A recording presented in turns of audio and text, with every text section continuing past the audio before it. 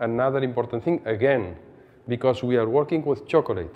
Again and again and again, I repeat this like forever. Inside our chocolate, we have cocoa butter. Our cocoa butter will melt at 35 degrees. This is why now it's melted. But our cocoa butter, when the temperature decreases, and when the temperature decreases around 27 degrees, 26 degrees, start to crystallize, start to solidify.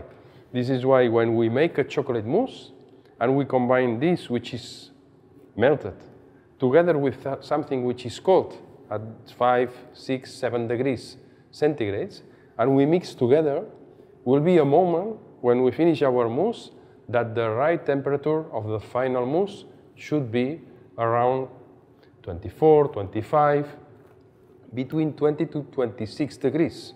Why? Because if the temperature of the mousse is more than 26 degrees, we will start melting in one side the butter that we have in our cream, and we will lose the structure of the mousse.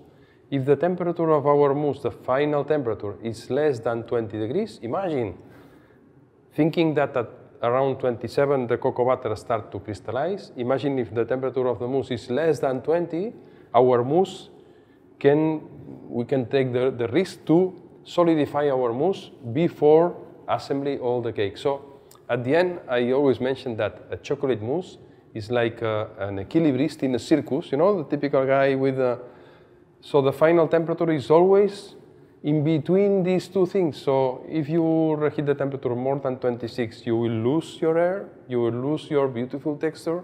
If the temperature is less than 20, you will block your mousse, and you will have a big problem when you assemble your cakes. This is why in all our recipes we always recommend a final temperature to be checked before mixing the cream, and then follow the steps and so on. But you will have a beautiful explanation on the class about chocolate mousse behind the class, so don't worry about this, okay?